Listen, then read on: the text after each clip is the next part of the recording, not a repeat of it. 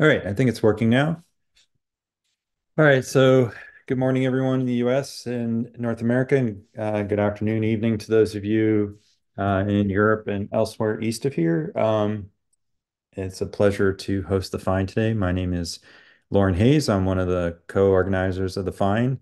Um, and I want to give a brief introduction of today's speaker, but first I'd like to um, just quickly thank last week's speaker. And so last week, oops, I'm getting a little bit of feedback here. Apologies. So let me fix that. Okay. So last week's speaker, Nigel Bennett, gave a fantastic talk on the mole rats, and want to thank him for really engaging with the Fine last week. It was a lot of fun. Next week, in case I forget at the end, we have Esteban Fernandez Jurasek. He'll be talking about improving inferences and rigor. So it's going to be a statistical discussion, which I think is really relevant to the work that we're all doing. So I hope people can attend that.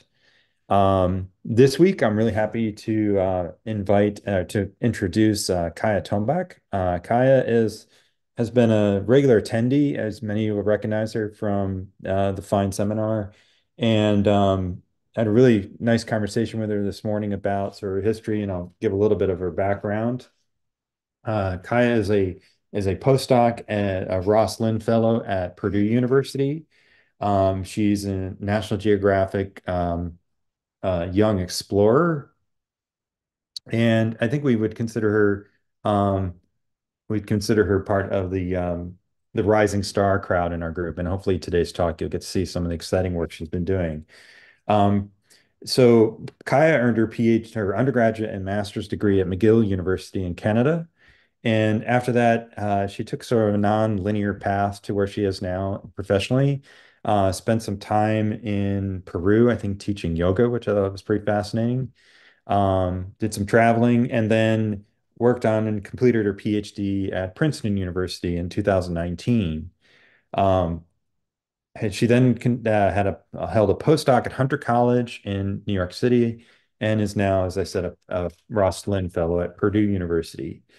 Kaya's research focuses on mammalian social behavior, and her projects have been quite diverse in the kinds of the questions and taxonomic diversity. She studied chimpanzee behavior, grooming reciprocity in monkeys in Uganda, and she's also studied the role of predation, disease, and behavior in zebras. During the pandemic, she took up a literature-based study studying sexual selection in mammals, and I believe we'll hear a little bit about that today. Her publication record is quite impressive for this career stage. She has over 10 papers, and they're in really good journals like Nature Communications, Scientific Reports, ProcB, PNAS, Behavioral Ecology, Sociobiology, and even taxonomic journals as well. And I think one of the things I found really impressive and fascinating about her path is that while as a PhD student at Princeton, she actually participated in an initiative that Princeton runs where she taught biology courses in prisons. And so inmates were able to learn about intrabio and other courses that she taught, which I thought was an amazing way for her to engage with the community. And so today, what Kai is going to be presenting her research. The title of her talk is Understanding the Multiple Selective Forces Shaping Animal Societies. And with that, I will turn it over to Kaya. And thank you all for being here. And thanks, Kaya, for presenting today. Thank you so much, Lauren. And thank you in general to all the organizers. This has been a really um, fantastic seminar series from the get-go, and I'm really honored to speak as part of it. Thank you, everyone, for coming.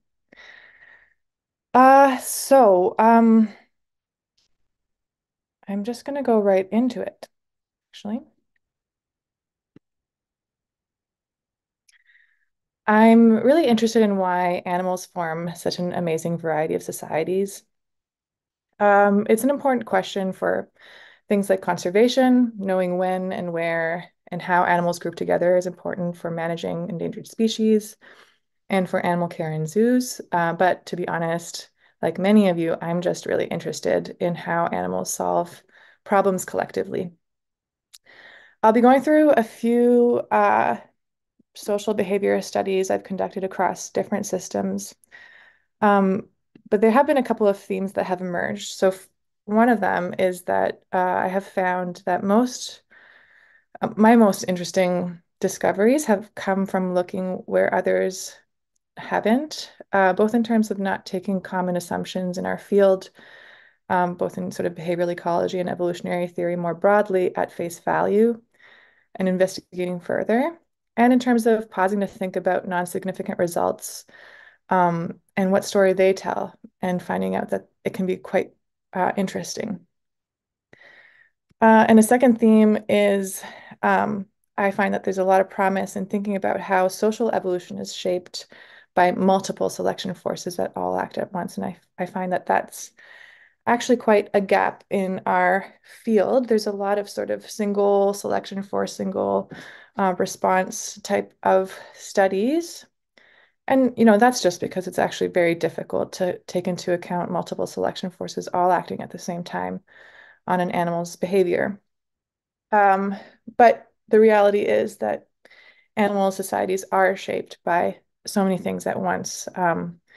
Animals have to weigh grouping decisions based on, navigating food competition, mate choice, predation risk, and so on. All these things that actually challenge an individual's survival um, can be mitigated or sometimes exacerbated by sociality. And so social behavior is used as a tool to face these challenges. So this might be intuitive, but it's actually very difficult to study in a sort of holistic way. But to me, this represents a frontier in our field, and it has great promise to advance forward in our field.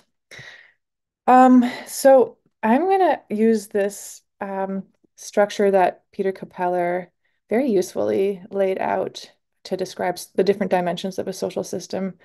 I'm going to use this throughout the talk to kind of have a sort of or set of organizing principles and dimensions to look at. So he broke a social system down into social organization, social structure, the mating system, and care system, and kind of organize the kinds of factors that we look at and the questions that we ask within each of them. And I'm going to visit each of these as we go along. And the first one is my first story is on social structure. And it goes back to my master's work on red colobus. This was a study that I set out to do in Kibale National Park in Uganda, originally to measure dominance hierarchies, the different sort of aspects of the dominance hierarchy among the female red colobus there. And the premise was that, columbine monkeys, they eat a lot of leaves. They're strongly folivorous. And so the thinking was that there's probably not too much competition for this kind of food in a rainforest. Maybe their dominance hierarchies are fairly weak. And I did find that was true. I found no detectable hierarchy whatsoever. Agonism was like very rare throughout the year that we studied the monkeys. Coalitions were never observed, and there was, formalized submission that was observed, but only 3 times. So I found like a very, very flat hierarchy, and I thought that was it. That was the story. No hierarchy. That's it. But part of the reason I thought that that was the end of the story was that there is a lot of work done in our field on what structures dominance hierarchies and how to measure it, the slope and the steepness and the different aspects of hierarchies. What structures it in terms of, is it kinship? It's actually quite, in primates, quite consistently structured by kinship and dominant status. Um, and that was like a very strong focus in primatology, but also across animal behavior studies. But the absence of a detectable hierarchy is or can be interesting. And so I thought about this more. And uh, one reason, I guess, I thought that at first that was the end of the story was because of the focus on dominance hierarchies, egalitarianism was kind of often implicitly and sometimes explicitly assumed to be the result of random interactions. It's basically just the lack of a hierarchy, and then you get egalitarianism. But there are actually other ways that you can get egalitarianism. So, for example, um, you can just pretend that this is a random network here. It's actually really hard to illustrate a random network, but you can get egalitarianism coming from random interactions, and that sort of levels out the playing field in terms of the benefits of grooming or the costs of aggression. But you can also have structured ways that it might form. So, for example, if there's very strong reciprocity within a group, then it can also level out the playing field. And if interactions are biased by states that are temporary, but that most individuals go through. So, for example, reproductive status among females, let's say that pregnant females get groomed more and most females get pregnant at some point, then that can also, over time, level out the playing field. So, there are actually structured ways that egalitarianism can form.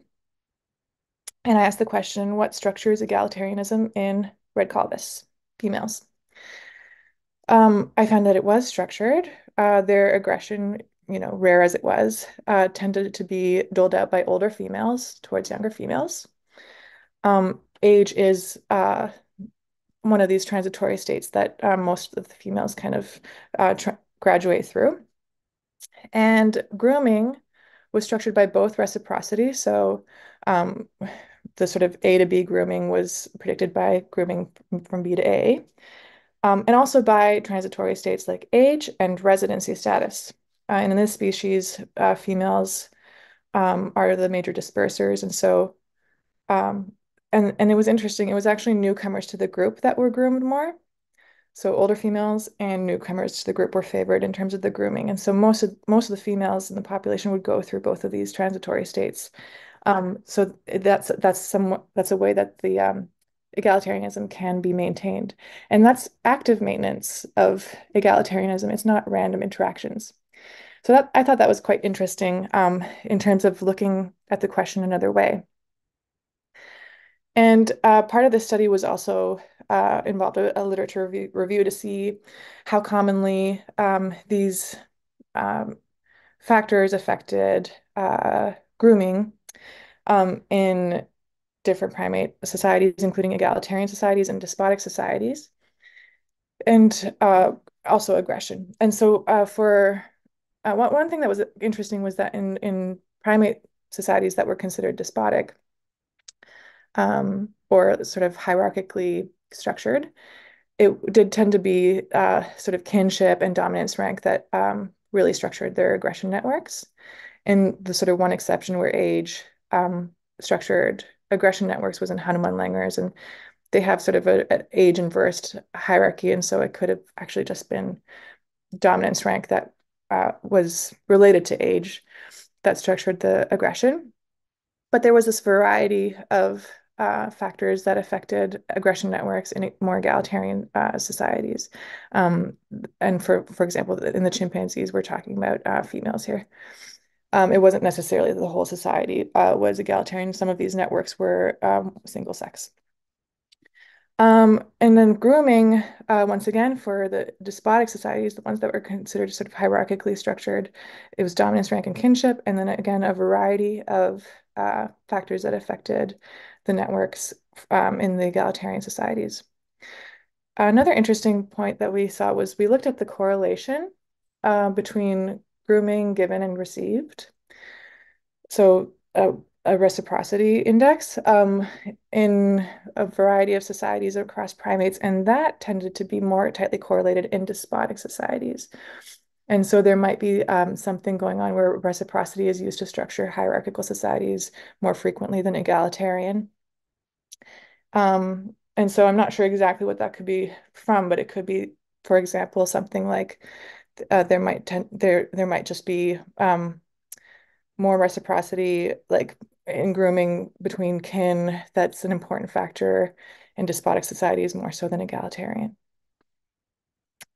So that was one story that came out from looking at something um, and that was a little bit neglected because of the assumptions of what was interesting in our field.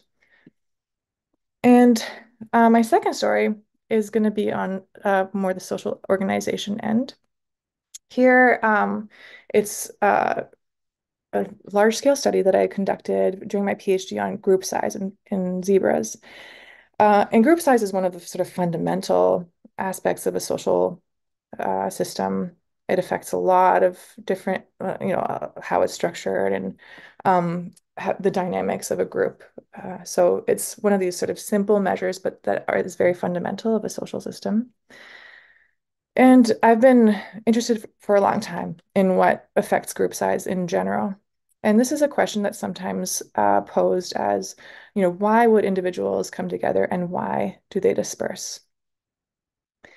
And there's some classic answers to this question. So there are aggregators. The most classic, I would say, is predation. So there are several mechanisms by which predation is thought to be mitigated by aggregating.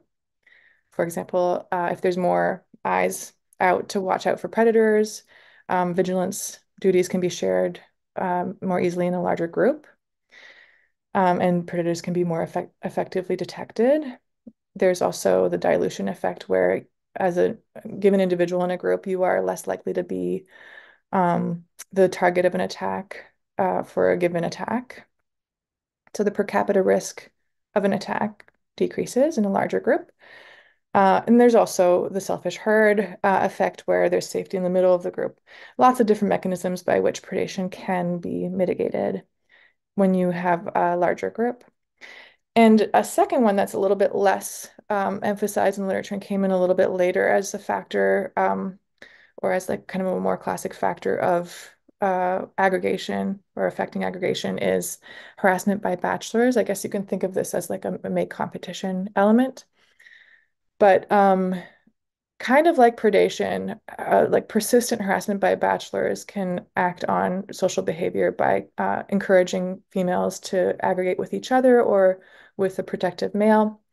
And it can actually drive grouping behavior in many species as well. So it's generally a force for aggregation. And then there are some disaggregating forces, and the ones that are often discussed is, first of all, disease. And we're very familiar with how this works after going through this pandemic, where it's very obvious that forming large groups under conditions of high disease transmission risk is not a good idea.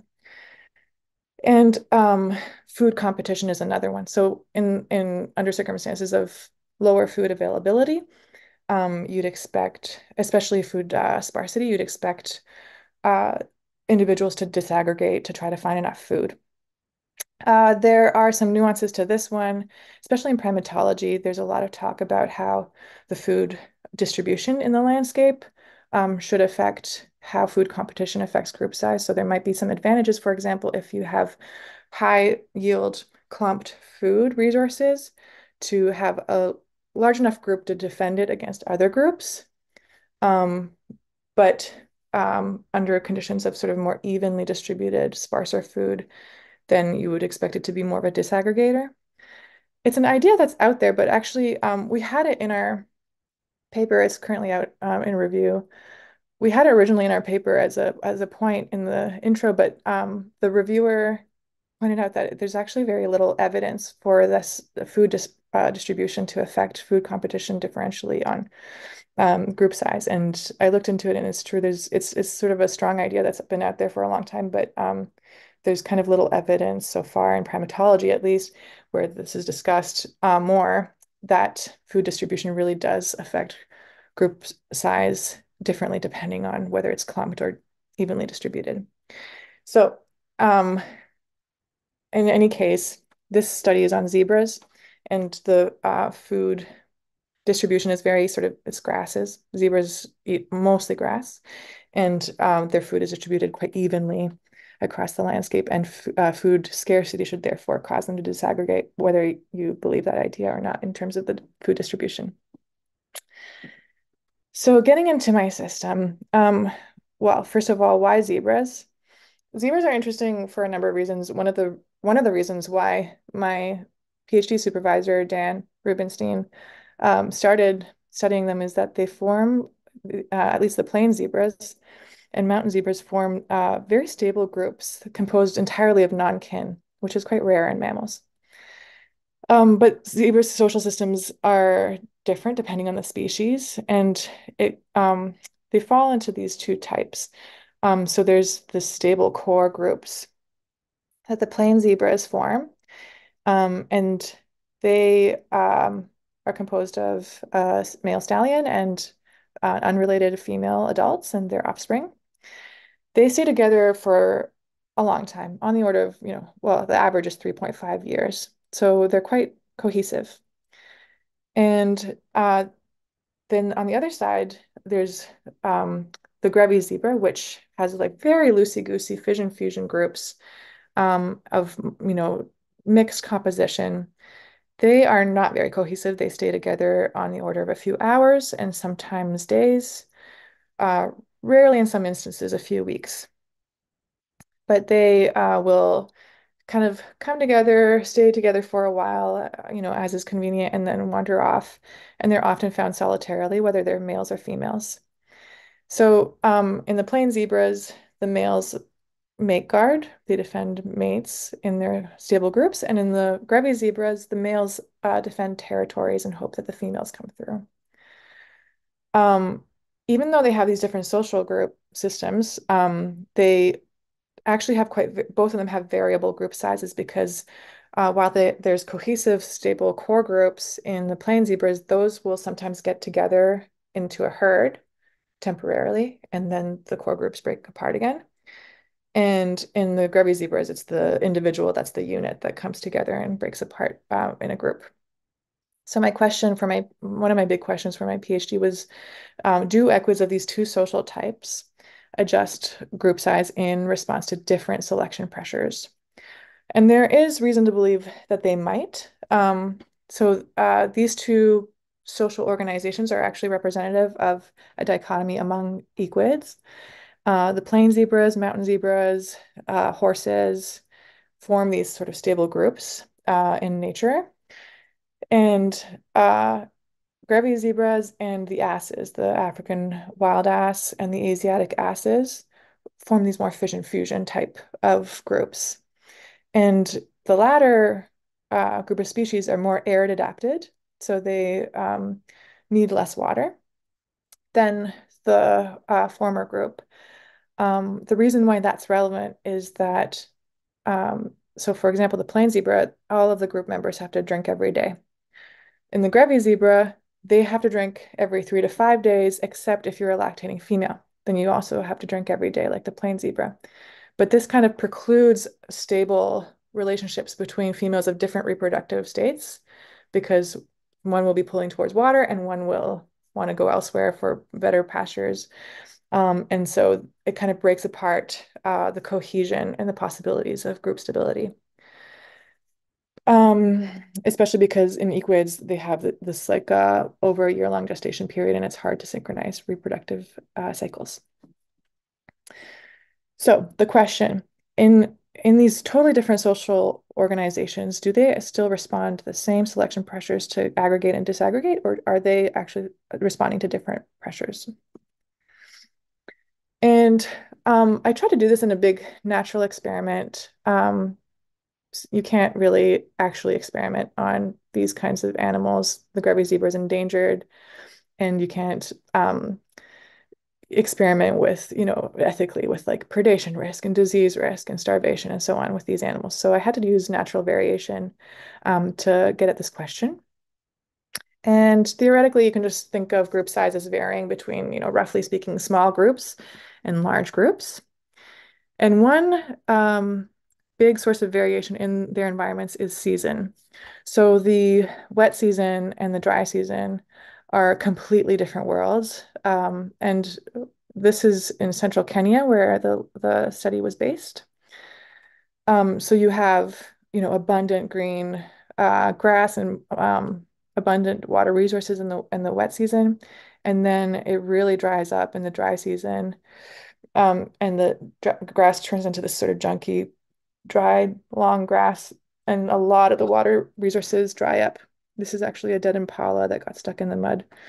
Um, it can get quite severe in the dry season. So let's start with our disaggregators. What makes groups small? And that's in the bottom row. There's the disease risk disaggregator and food scarcity. And there's good evidence that these vary seasonally in opposite seasons. So the disease risk is strongest in the wet season in the system. That's because a lot of the so for example the gastrointestinal parasites that I spent a lot of time studying in my PhD, those will transmit much more in the wet season. They're dispersed through the dung. And in the wet season, conditions externally are much more permissive of dispersal and for egg and larval development when things are wet outside. So most of the egg shedding of their parasites occurs in the wet season. And there's also other evidence of other diseases like tick-borne diseases, like babesiosis and so on. The titers are stronger in the wet season. And so the wet season is like a time of high disease risk for these equids. And obviously, food scarcity is stronger in the dry season, as you saw in those photos. It's much less abundant and lower quality and sparser in the dry season. So you have these disaggregators that should work towards smaller groups, but acting most like during different times of year. And you have the two aggregators that should promote larger groups. Predation risk is also seasonal in this system, and that's because we worked in these national reserves that were mixed use. So there would be some level of protection for the wildlife, but there were also local ranchers that were allowed to graze their cattle on the reserve lands, and they would do so most in the wet season. So they would come in when there's a great green flush of grass, and they would graze their cattle in the reserves in the wet season. And lions would just switch over and predate the cattle during the wet season.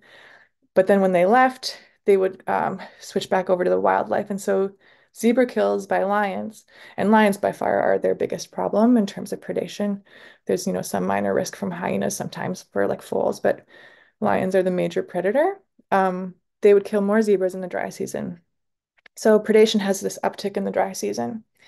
Bachelor pressure, however, as I mentioned, the reproductive synchrony is quite low in zebras, especially in this system.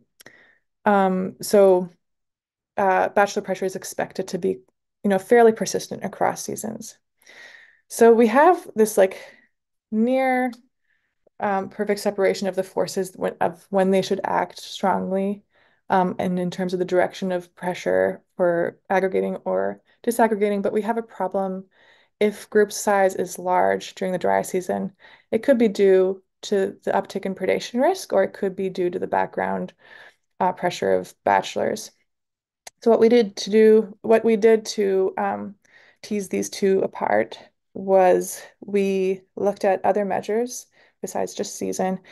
And male female ratio was our measure for the sort of local bachelor pressure.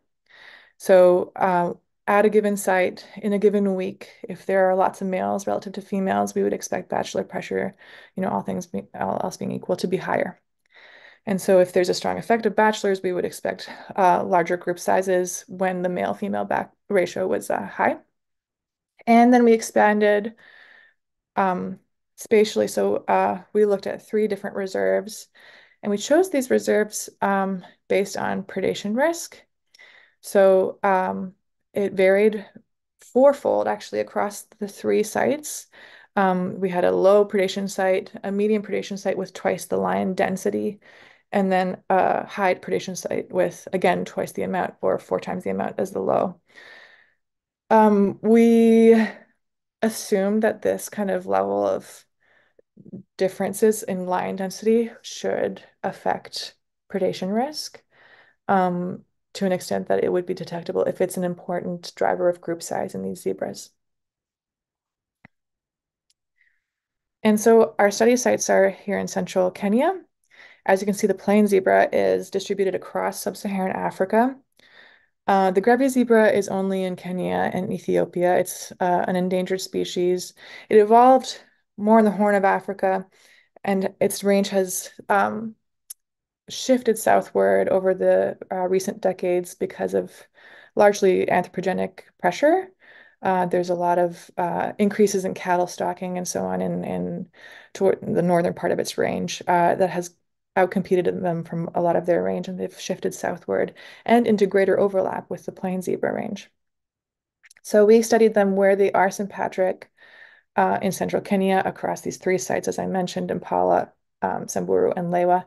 Samburu was our low predation site, Impala was our medium, and Lewa, which is this very fancy national park that or national reserve that's sort of managed for tourism. They really manage it to increase the chances of seeing lions. That's our high predation site. There was a lot of lions there. And we did this by conducting photographic censuses. So we drove regular loops every month at each site, and we took photos of all the so we took notes of all the groups we found, and then took photos of all the individuals in the groups that we could get. And the reason we took photos was because we wanted to control for individual variation or tendency to group.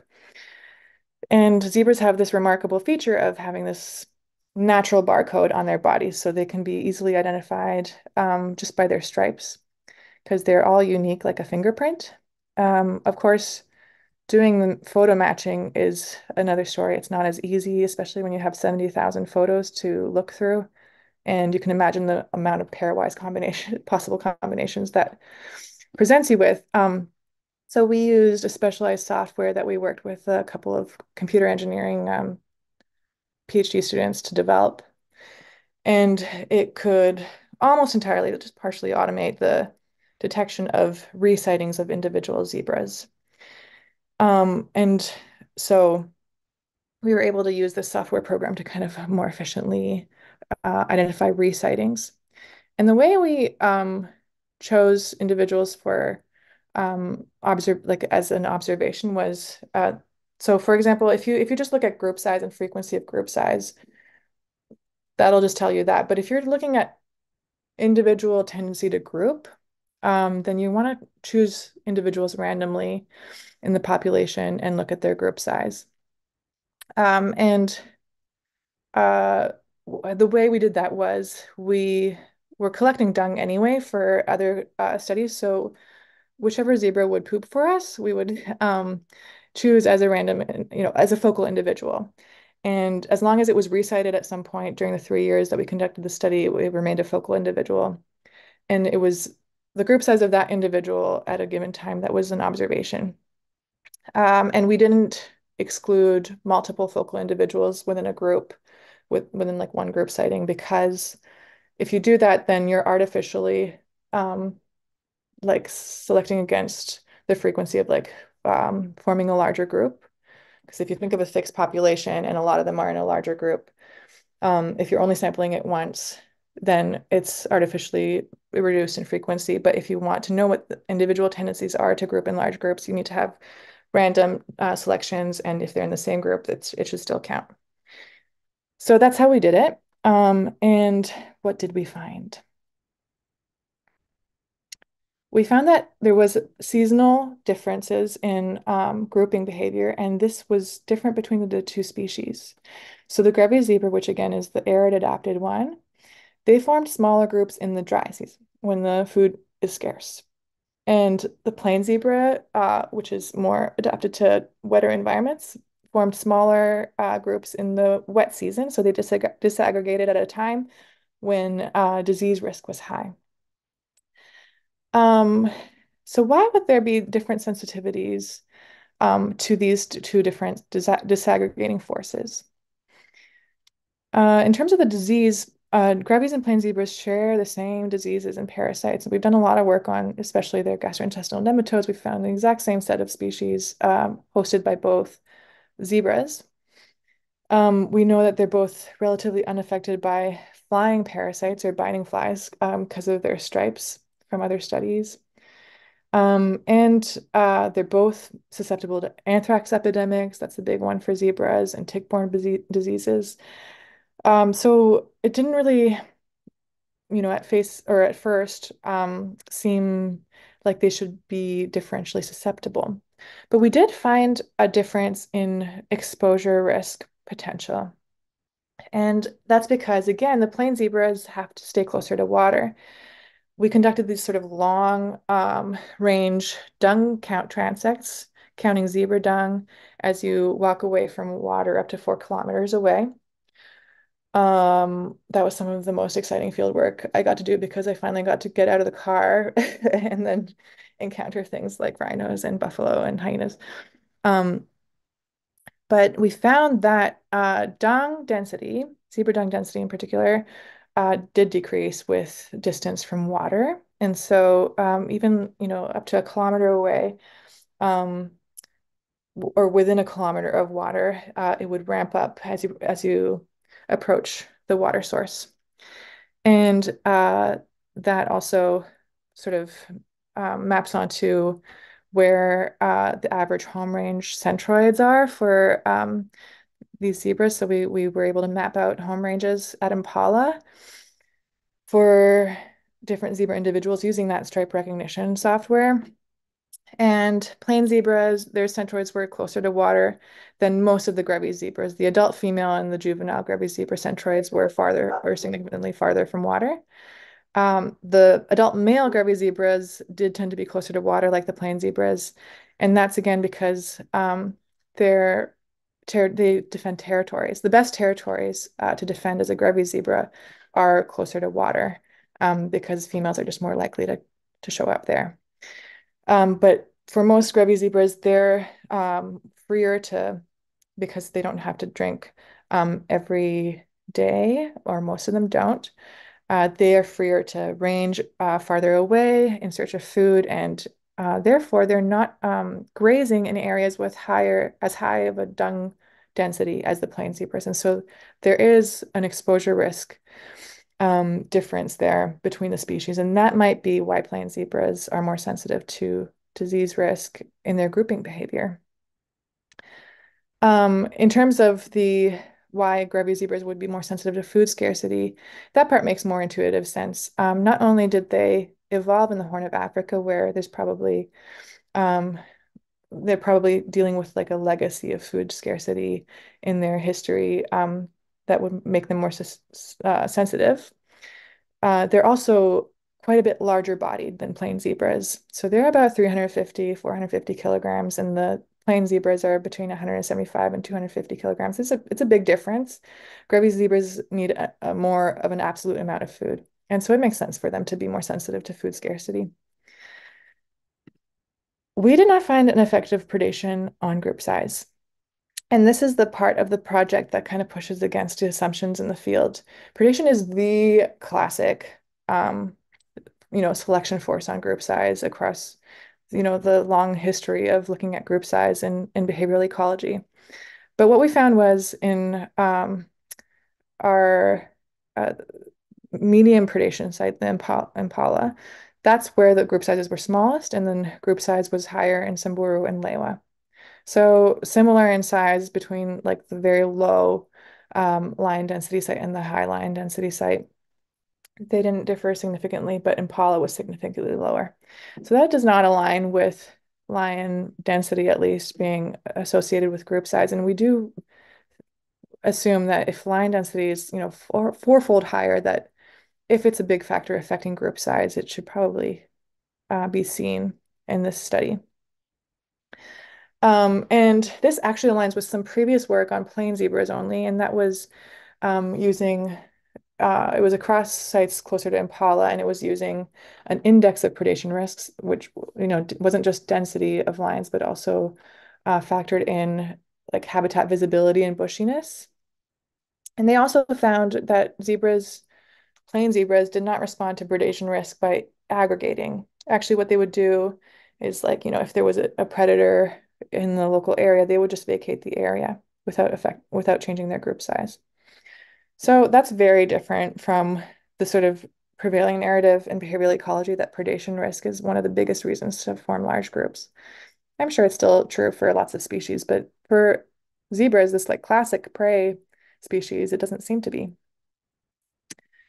And then finally, we did find a weak bachelor effect, but we didn't find it in our main study where we looked at male-female ratio.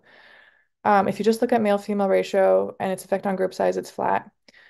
But we found it only if we used the same methods as this previous paper did on looking at the proportion of the males that are bachelors and looking at group size only for groups that contain females. That part makes sense because you don't expect bachelor group size to increase with a higher proportion of bachelors. But that's when we could find the effect. The reviewers made us take this part out of the paper because we didn't have the data to look at proportion of males that are bachelors across all our three sites. But we did find a slight effect when we kind of had this more precise measure for Impala only. And so the general story is that when you put all this together, for the Grevy zebras, they disaggregated in the dry season when food scarcity was high, and they increased their groups slightly in the well, they increased their groups in the wet season, and that's when there's more bachelor pressure. Um, and plain zebras disaggregated more when there's high disease risk, and they aggregated more during this, time when both bachelors and predators could be affecting their group size. Since we didn't find an effect of lion density at all, and we found this weak effect of bachelors, it's probably the bachelors that are driving group sizes up for both species. But I guess that one requires a little bit more support from future investigations to really nail down. Um, and so this was kind of a cool finding because they're ecologically very similar species, but with these different social organizations and these, I guess, seemingly like sort of slight differences in physiology, one needs to drink more than the other, can actually affect their responses in terms of social behavior to these hostile forces in nature quite drastically. Another reason that I guess another link that this study makes to their sort of more broader social organization is that if, like the plain zebra, you are more susceptible to disease, a social system that has these like cohesive, stable groups um, makes sense. Like they're kind of like our social bubbles that we had during the pandemic, where you sort of limit the rotation of new individuals through your group. You have this core stable group, and you stick with the familiar individuals within them, compared to the fission fusion society and grabby zebras, where you're like really mixing and matching a lot with different individuals. And so it's possible that these different susceptibilities not only affects the group size dynamics, but potentially contributed to their broader social organization, the evolution of their social organization. Next, I'm going to go through a couple of my two last studies that I'm going to discuss, and well, the first one is going to be very brief. It's on group composition and social interactions, and these were two studies that were born out of pandemic times passion projects where we were stuck inside, and we were my colleagues and I from Princeton were looking at more literature-based investigations, and they both have to do with actually sexual selection in a way, but the first one really focuses on group composition and social interactions.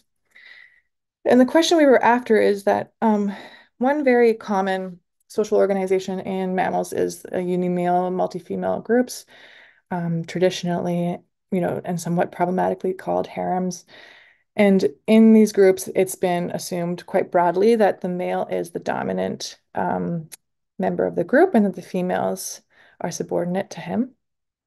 And it's just kind of been in the literature for a long time, this assumption. Um, we were interested in seeing whether there was actually more of a diversity of relationships, and especially when you look at not just male-female relationships, but also female-female relationships, and treat each individual as an agent, in the system.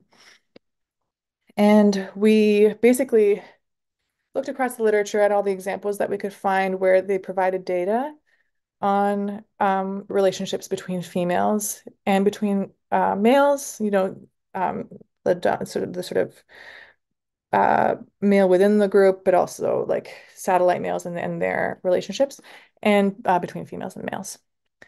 And what we found was, surprise, surprise, a diversity, so that you can have societies that form this certain group type that have male-female relationships that are consensual or that are coercive. You can have male-male tolerance of satellites, or you can have intolerance of satellites.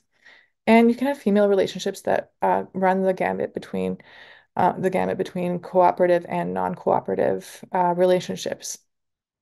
So, for example, in the plain zebras, you can have pretty strong bonds between these females. They're unrelated, again, like there's no kinship element here, but they form very strong friendships. And in others, they are non-cooperative. They're either they ignore each other or they're intolerant. And so there's quite a lot of diversity within this social structure, which means that the social structure doesn't necessarily tell you very much about the group dynamics.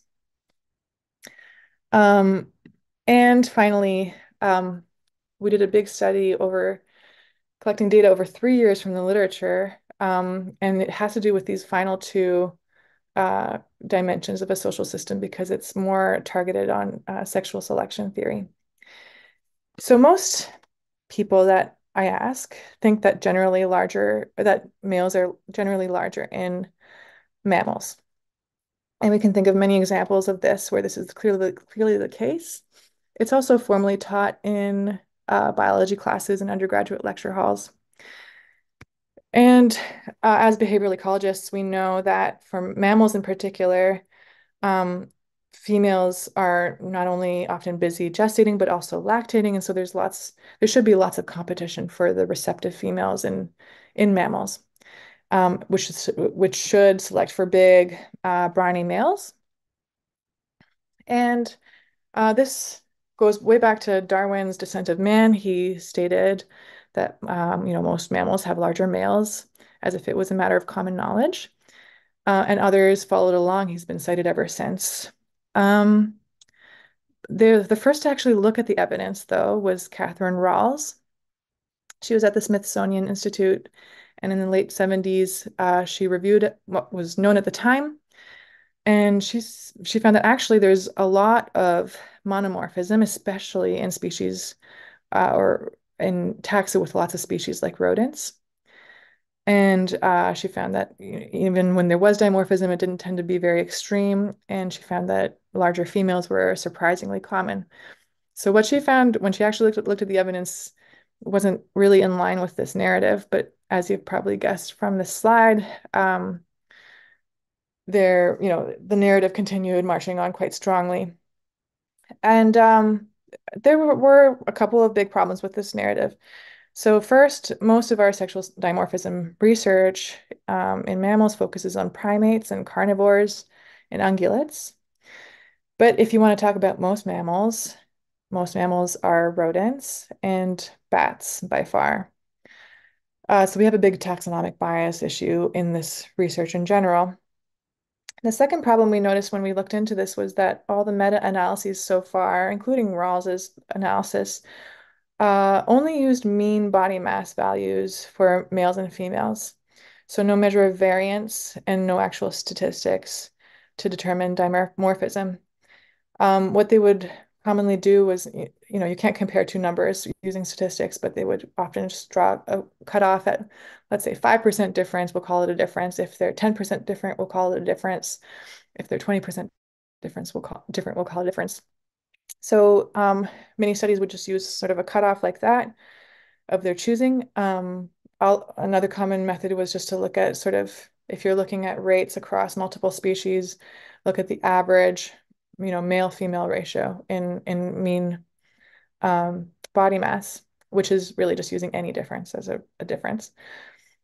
And so it was roughly measured in these previous meta-analyses.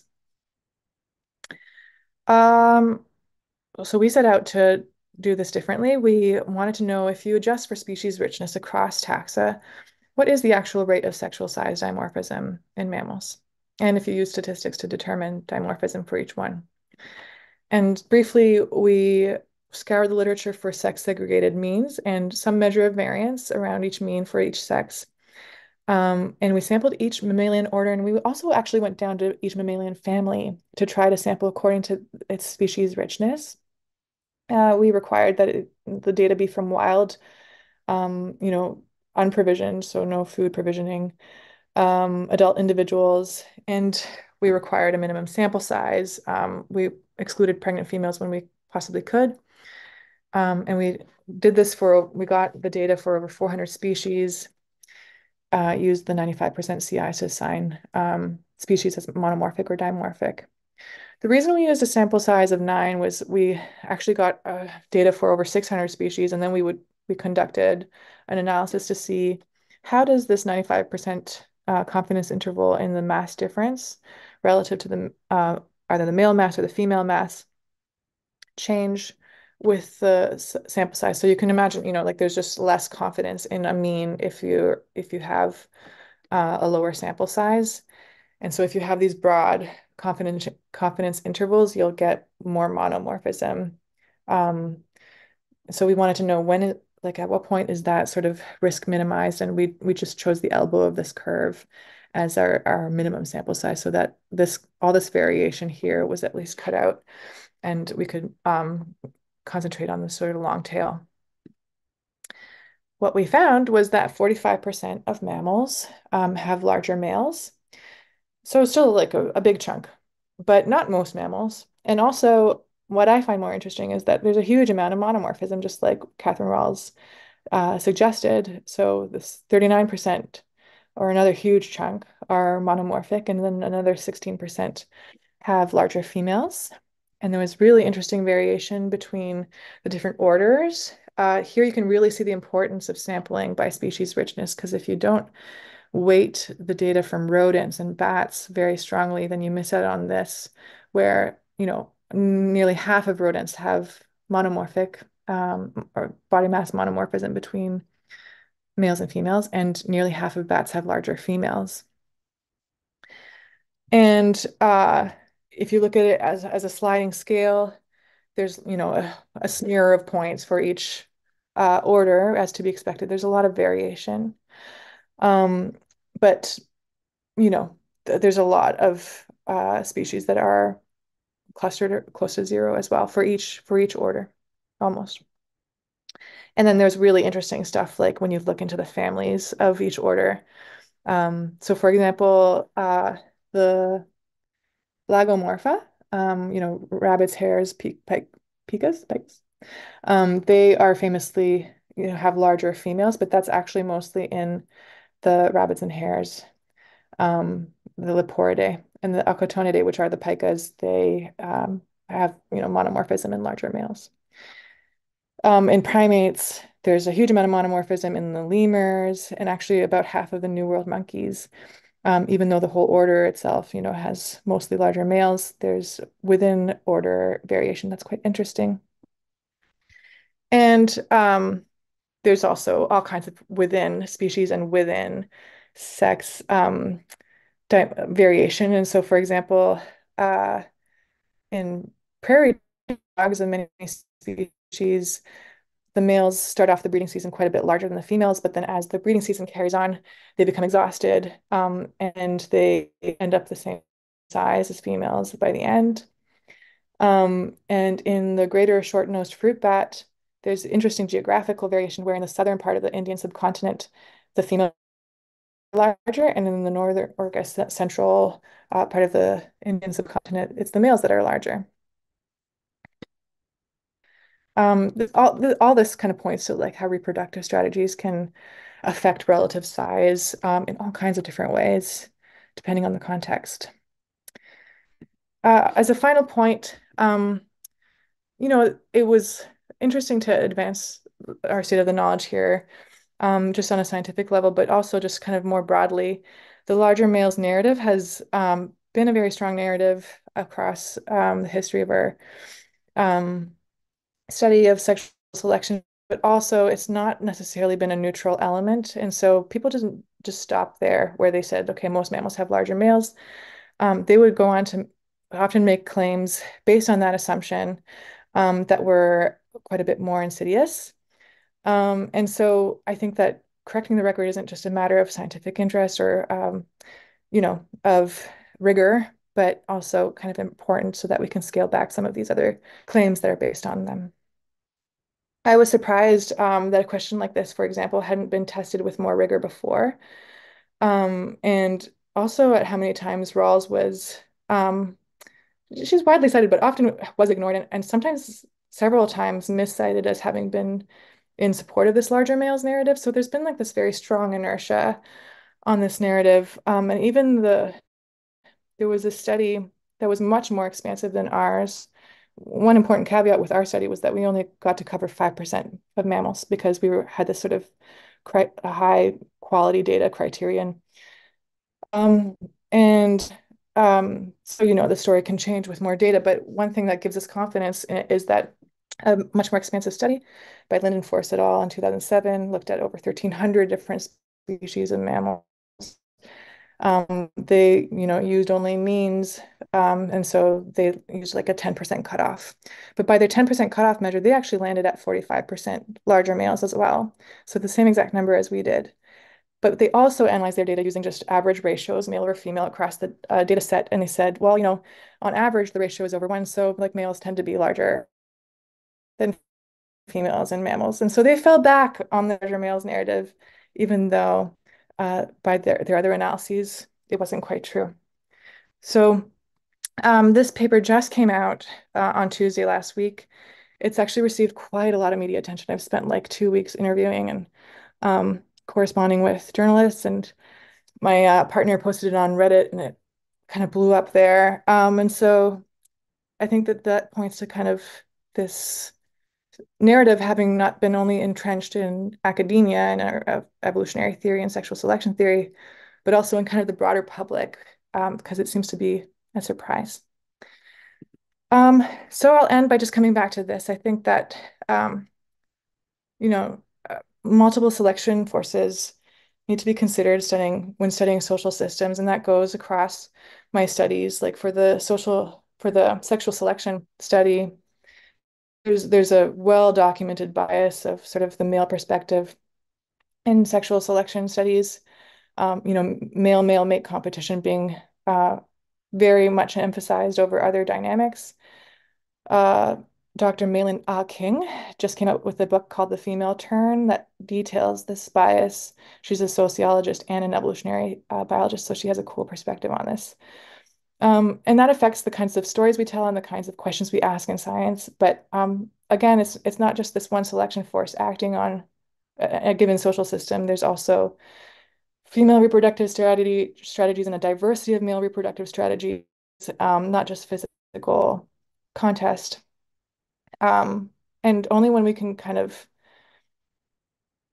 maybe challenge the assumptions of what the patterns in nature really are, can we actually get to answering the more sort of a diversity of questions in our fields.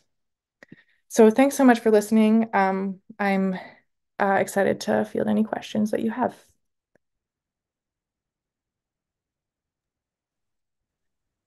Thank you, Kaia.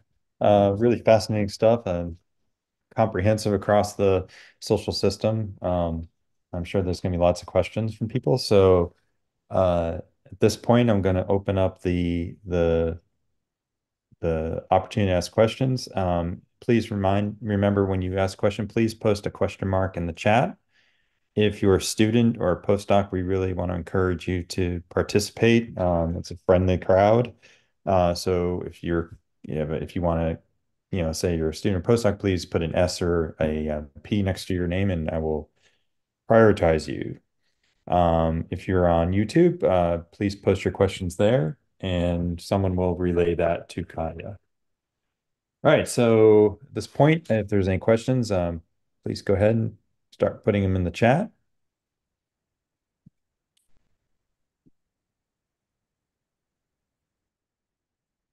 So, okay, so I see one from Clara. Please go ahead.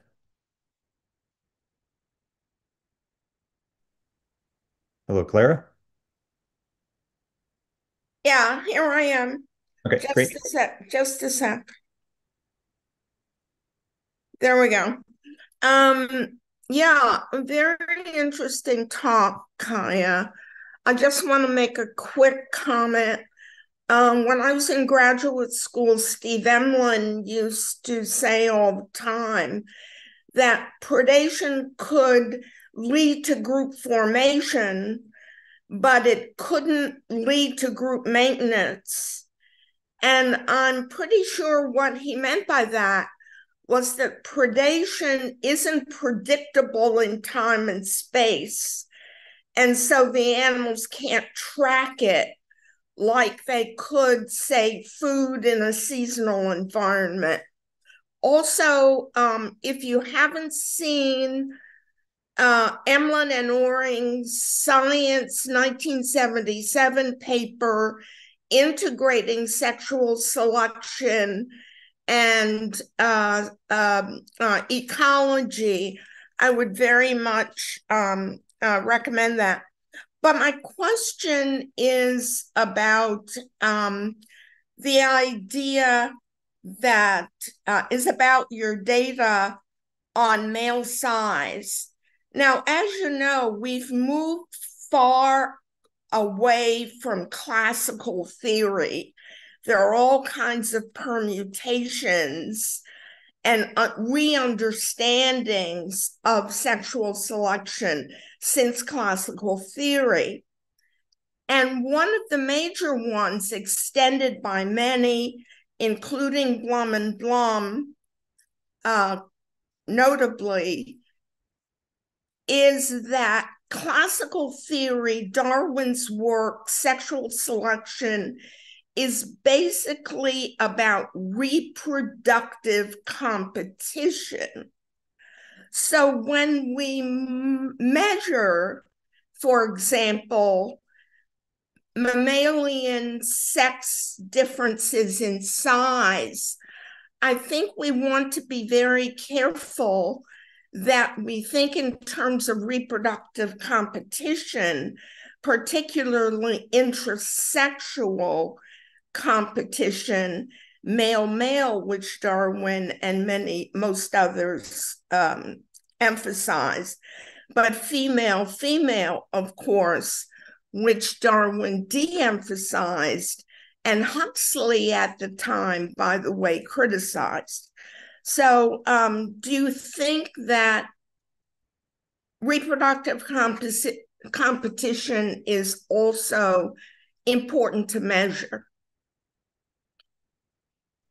Yes. And there's been really, once we kind of open up to looking for it among females, for example, there are instances that have come out, for example, really aggressive competition for males among the topi antelope. Yes, I think I agree with you, broadly speaking, on both of those points.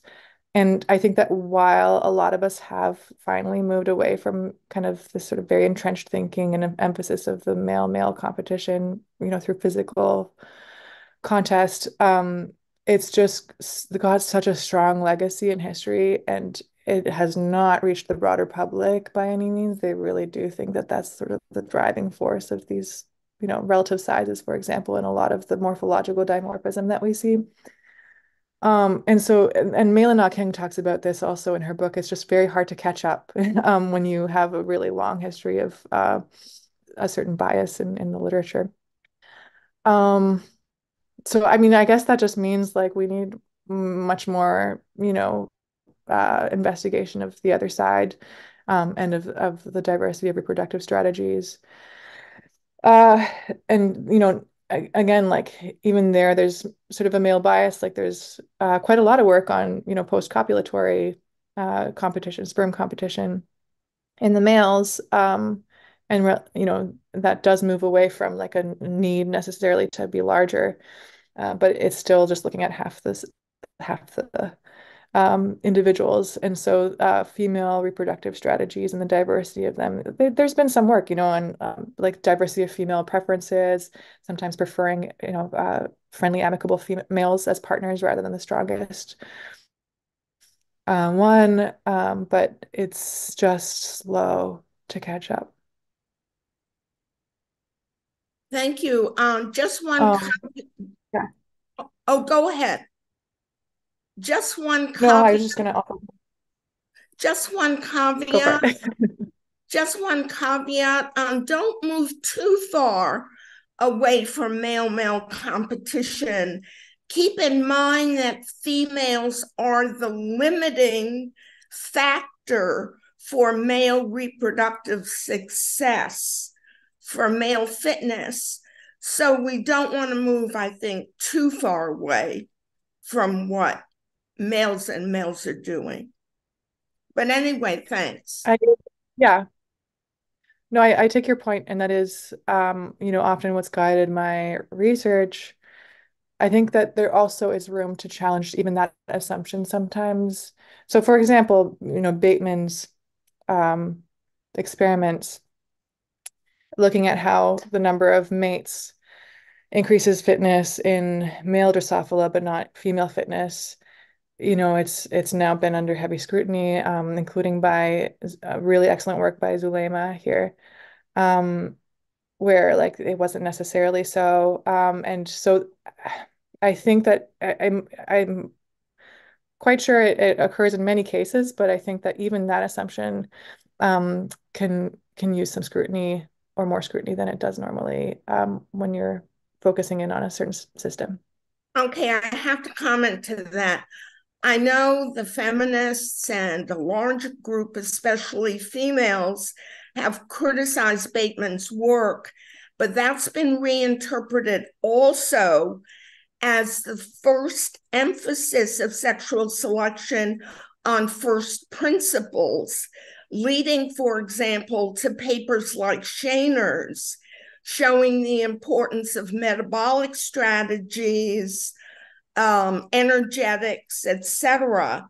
So again, I wouldn't dismiss Bateman that quickly because it links to a whole literature on first principles.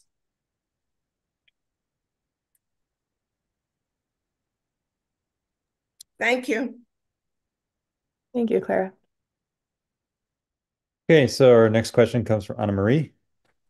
Yeah. Hi, my name is Anna Marie. I'm a postdoc at Universidad Católica in Chile. My question is about your zebra study. Like, I might have missed a little bit on when you explained the parasites and like the disease risk, because you mentioned that you were not really able to get out of the car and everything. So how did you collect then like the parasites for these social groups? And did you know Yeah. like, yeah. For that, we did run out of the car to collect poop. So we were mostly restricted to be in the car. But when we watched a zebra poop, we would give it a bit of time to move away, and it was actually sometimes quite difficult. You'd imagine like if you're in a grassland, like you head over there and like you saw exactly where it pooped, but actually the distance can be quite deceiving when it's like very sort of like more of a homogeneous what but without many landmarks. Anyway, what we ended up doing was like as a system, we had this like laser like rangefinder. So we would kind of like point the laser, it would give us an estimate of the distance of where the zebra was. And then we would kind of like make sure we have the same angle, and then we would just like walk towards that and then keep our eyes down just like to see when we hit the dung.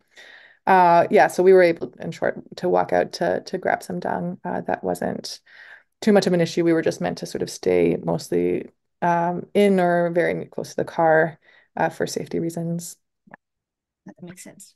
No, so but Mhm. then like there were no like blood parasites and everything. So like how did you There were get no what, sorry? the blood parasites and those kind of things? Like how did you get Oh, yeah, we could not get blood. Yeah, no. It's very we would need like a vet team to do that. It was all dung. And so what we did, I mean, you can do a lot with dung. You can't get everything, but the titers I mentioned were from a previous study that where they had a vet team. Okay. The measures that we got were, fecal egg counts for all the kinds of different gut parasites that shed eggs in dung. We also did some immunology work on the dung. I was able to measure things like immunoglobulin A. Um, and we also did genetic work to sequence the parasites that showed up in the dung through DNA metabarcoding. Thanks for a great talk. Thank you. Okay, so our next question is from Juan Jose Ovalle. Hi, how are you? Good. How are Uh, you? Good. I'm an undergrad student, and I wanted to know during the wet season, in the separate study, during the wet season, how do the effect of the bachelors interact or contrast with the effect of the risk of disease during the wet seasons? Because what I'm thinking is that you might get more disease risk aggregating to search for water, but on the other hand, you have to aggregate to avoid or because of the bachelors. Yeah. How do they interact? I guess because the only way we could, really get this without direct experimentation was to look at the variation across time and space. And temporally, it was, the season was the big shifter of conditions. And bachelor risk, we assumed, did not change very much seasonally.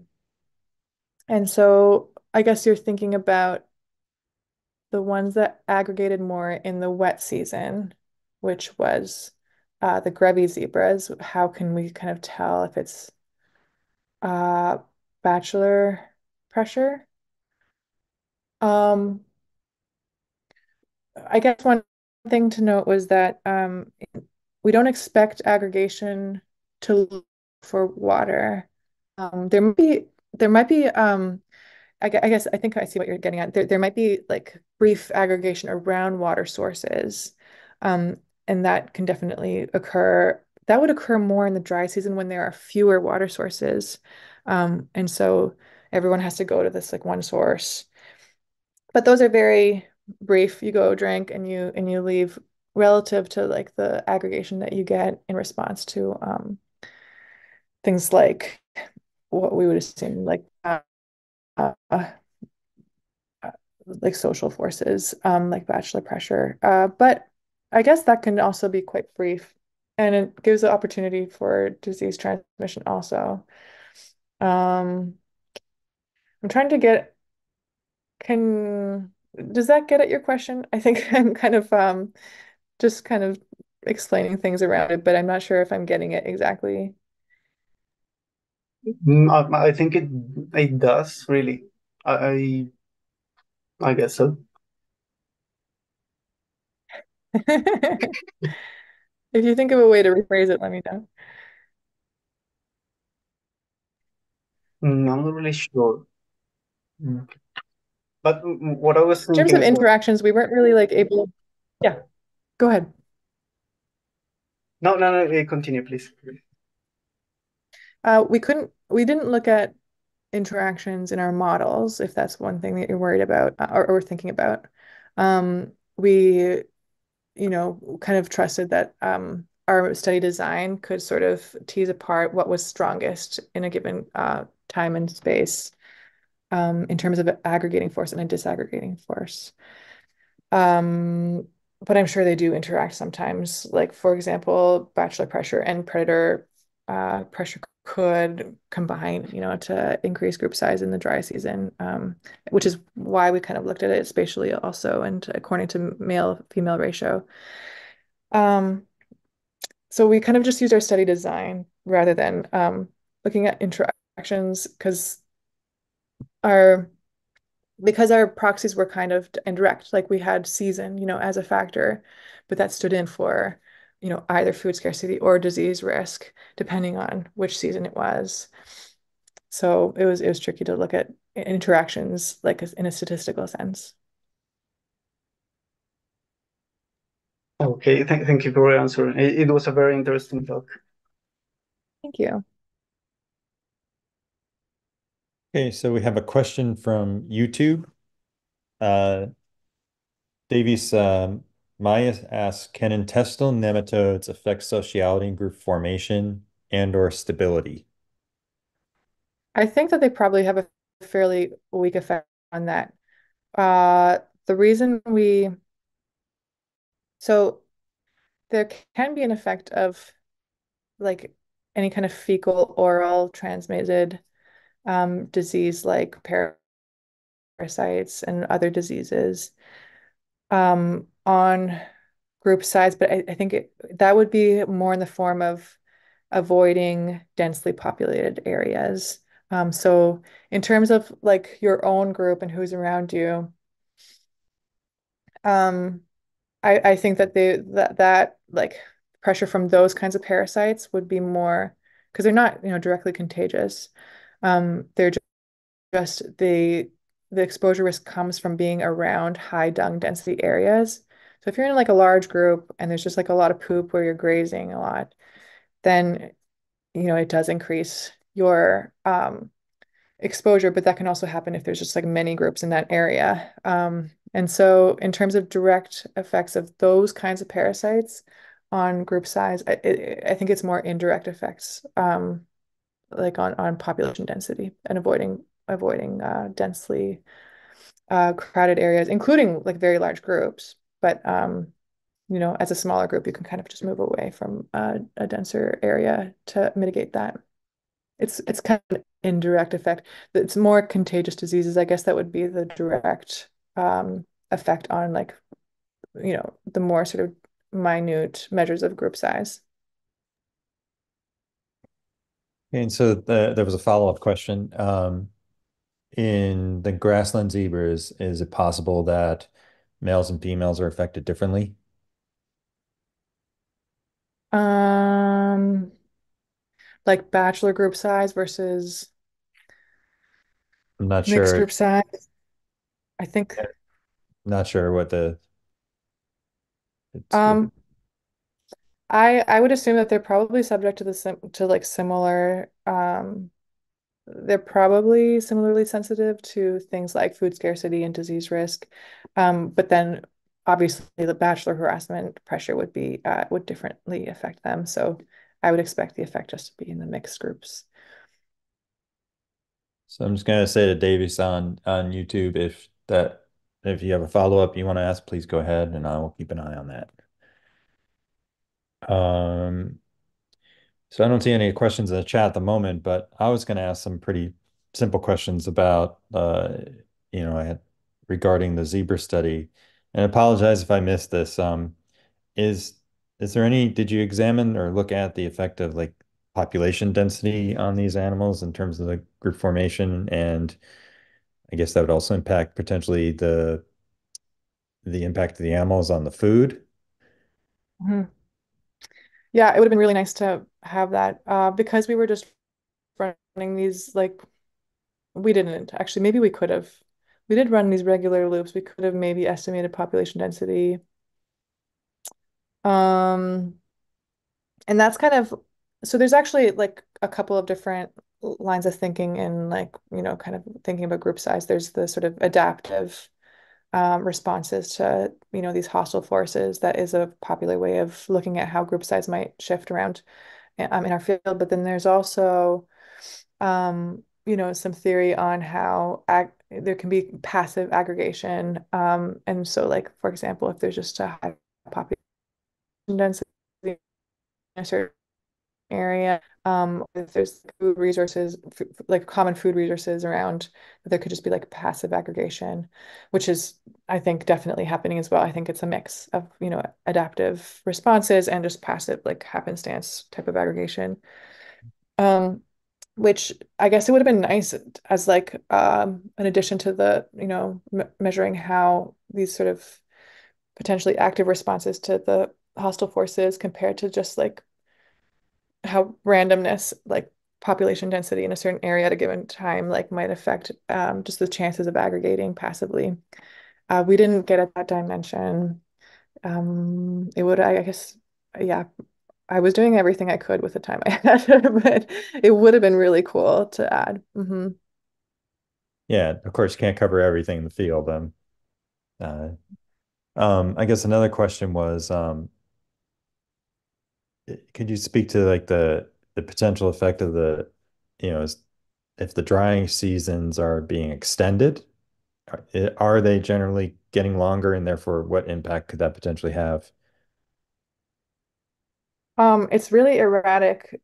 Inter-annual variation in rainfall is also very large. So this study, for example, encompassed both like a full like El Nino, La Nina cycle. And so we had like a really wet year, really dry year. And on the really dry year, sometimes like an entire wet season can be skipped.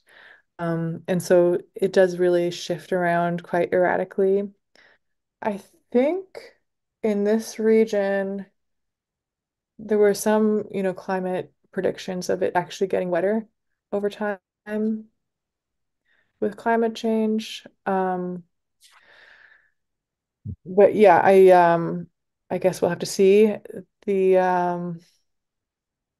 and yeah, I mean if these forces act in similar ways with that kind of shifting context, then I would expect more disaggregation in plain zebras.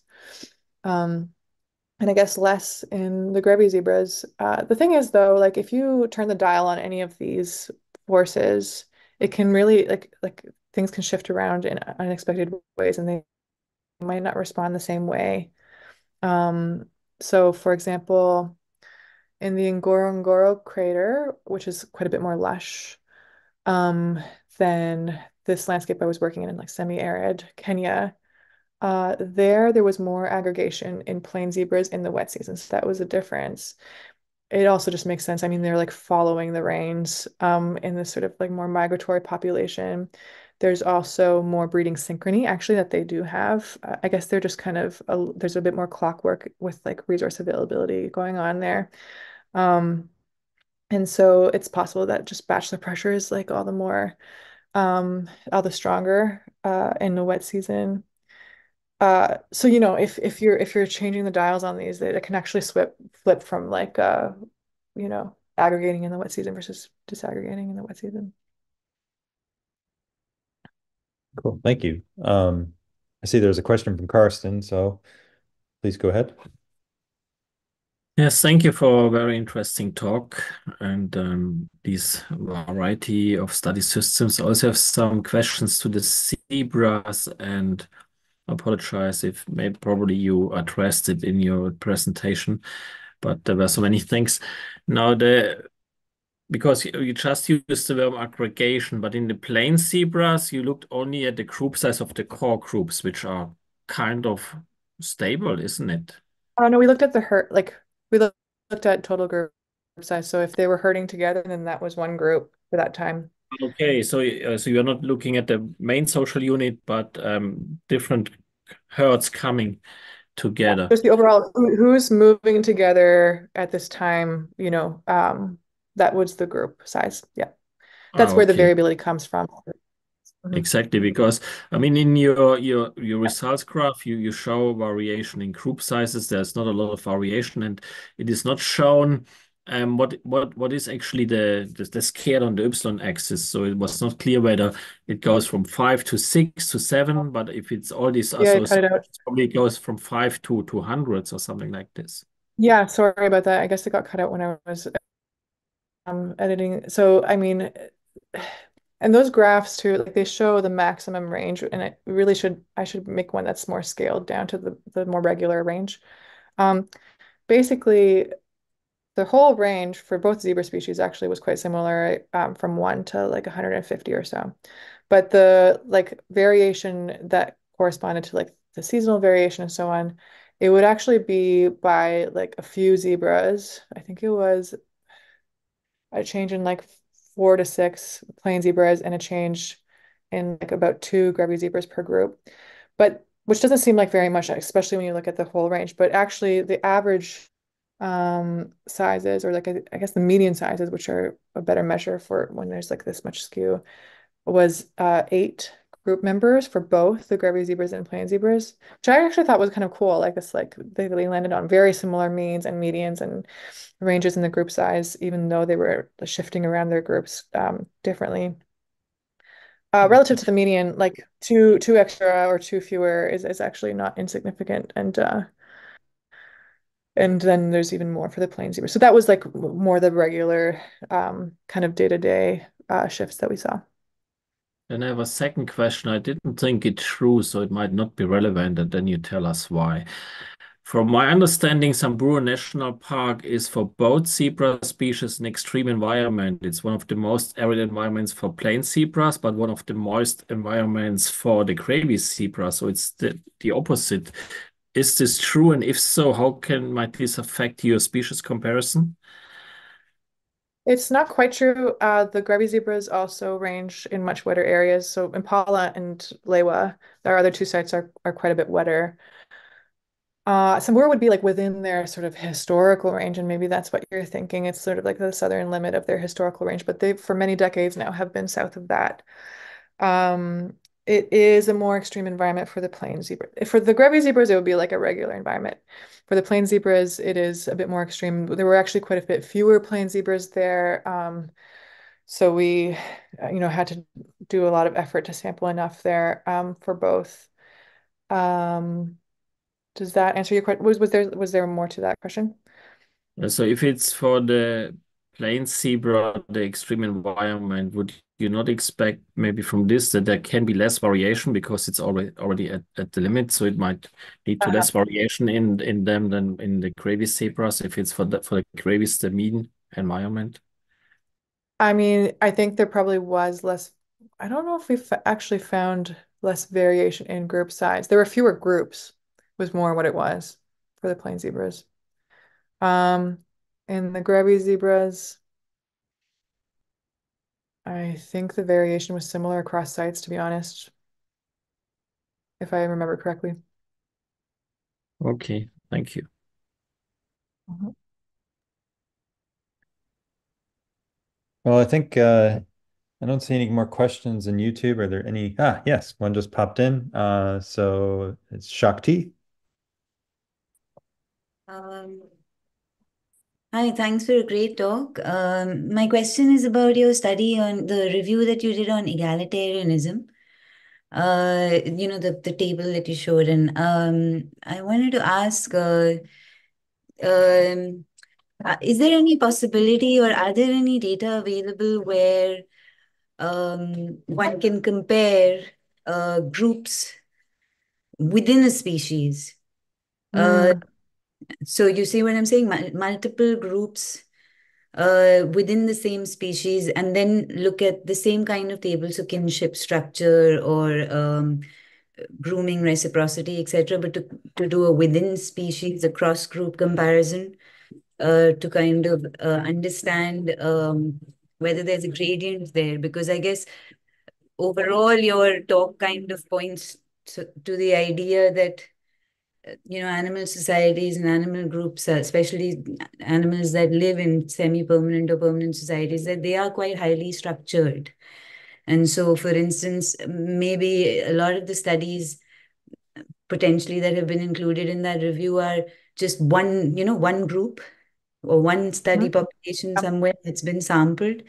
Yeah. And so I guess my question is to do with, how representative that is of the species as a whole, especially if we are seeing these relationships between the structure of a population and the behavior that then Yeah, very good goes question. within. Yeah, I take Thank your point. I don't think this is representative. It's just one group. I guess it's more of an example of how egalitarianism can come about through active maintenance rather than just random interactions.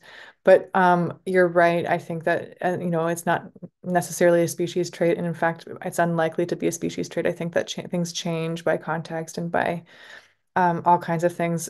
There are some data and studies that do look at variation across groups. One of them I can think of is I think Eva Wickberg and Julie Tygrob looked at the Colobus velarosus in like West Africa. They looked at different groups of this colobus monkey, a related monkey, and looked at how each of those groups were structured. And they did find variation. Sometimes kinship was more important, sometimes dominance status was more of the prevailing, or the predominant structuring force. Um, and so I think it can vary quite a lot.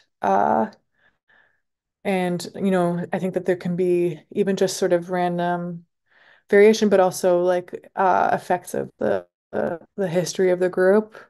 Um, for example, Robert Sapolsky's baboons were famously sort of affected by, a big bout of tuberculosis that took out the alpha males, and then suddenly the whole group became more peaceful, and the females started to have more of a role in, power brokering and so on. And so, um, yes, I think that there's a lot of richness there that should definitely be explored more.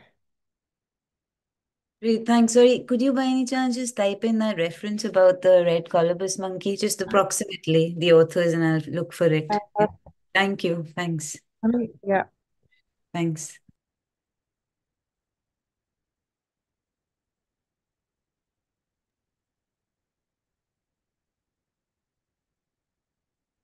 And Lauren, you had Yeah, a question as well. sure. That last question, Shakti, really, I was thinking along these lines and I wasn't quite sure what to ask, so this may be incoherent, but uh, it seems to me also about scale too, about egalitarianism. Craig Packard's classic study where he called lions egalitarian.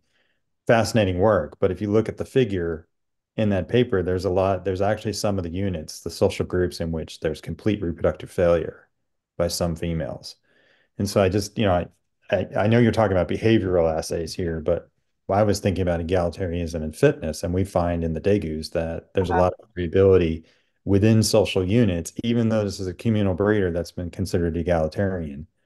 There are females that do really bad and females that do really good in the same group, and it's associated with the males.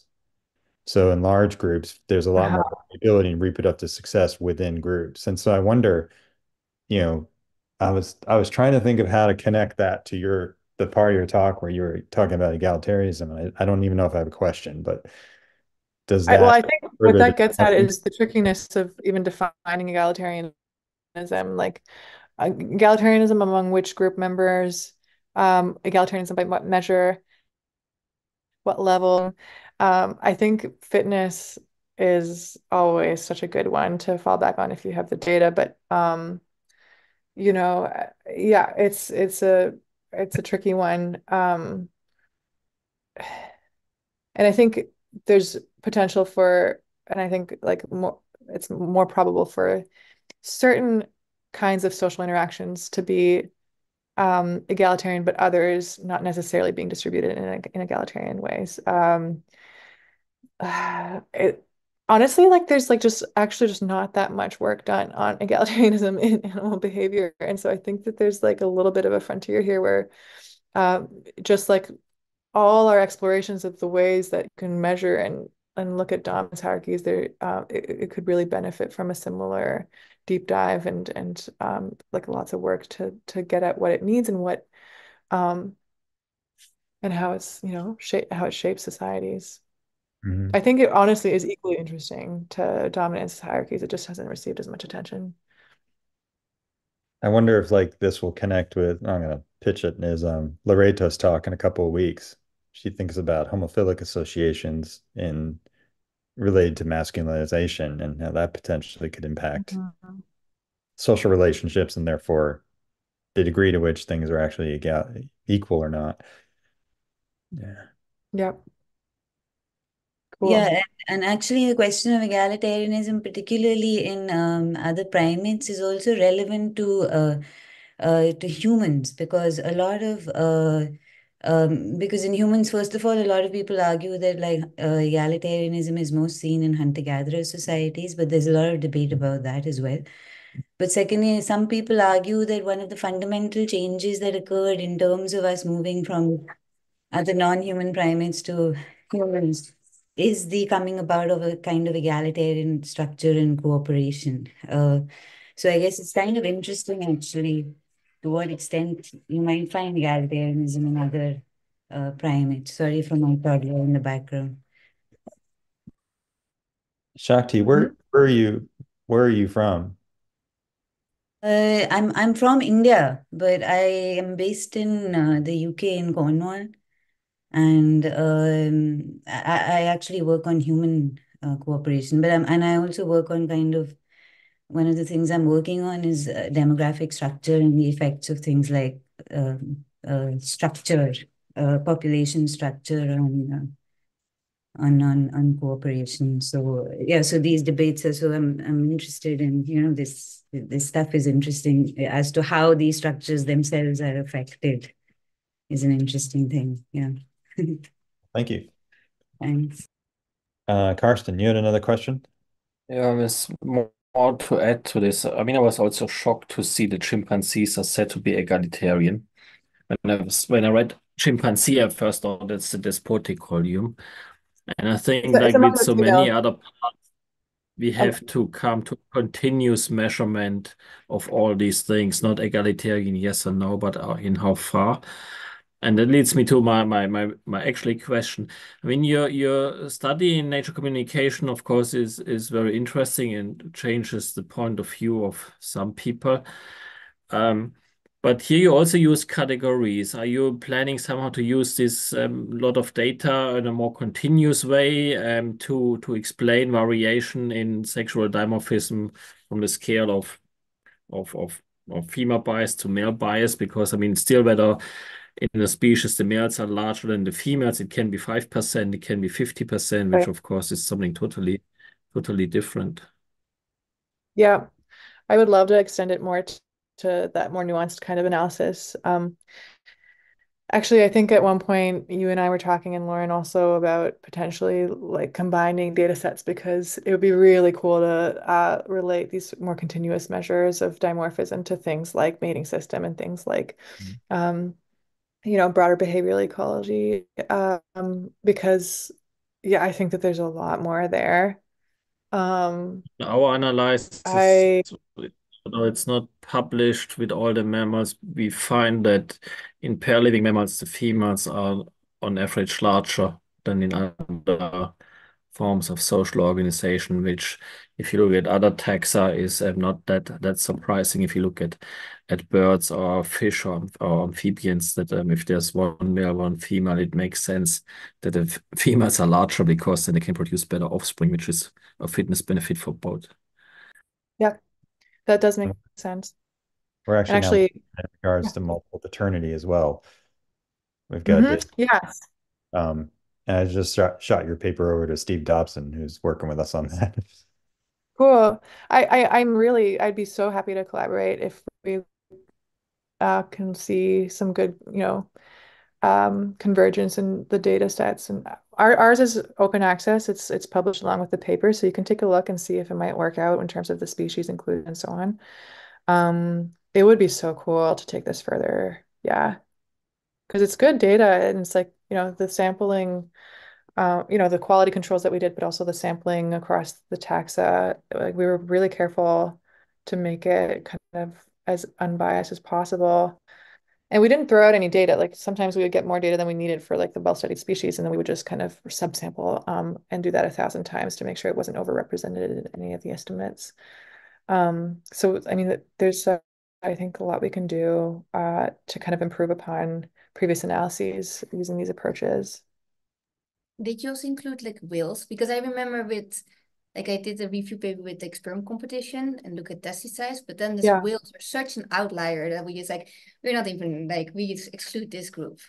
What did you Yeah, include? we had a couple beaked whales. Let me just see. Ziphidae. We had one monomorphic species and one larger. Oh, no, no. Sorry. We had one. Where is Ziphidae? Sorry, sorry. Uh, that's in. Oh, yeah. Females were larger in both.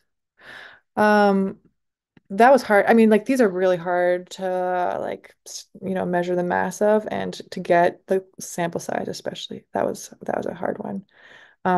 We just had a couple in there. That was for that clade, but actually there's also we have Delphinidae, which is, the dolphins and orcas, and that there we had one monomorphic, one uh larger males. Yeah, that's what we were able to cover for them. Seems like there's a variety. Hmm. Well, there's just a few people left, so I think what I'll They're do also now, not. I'll stop the live Yep. stream and we can chat a little further. But thanks, Kaia, for a really fascinating talk and post-talk discussion. To everyone watching this, thanks for attending today, and hopefully get to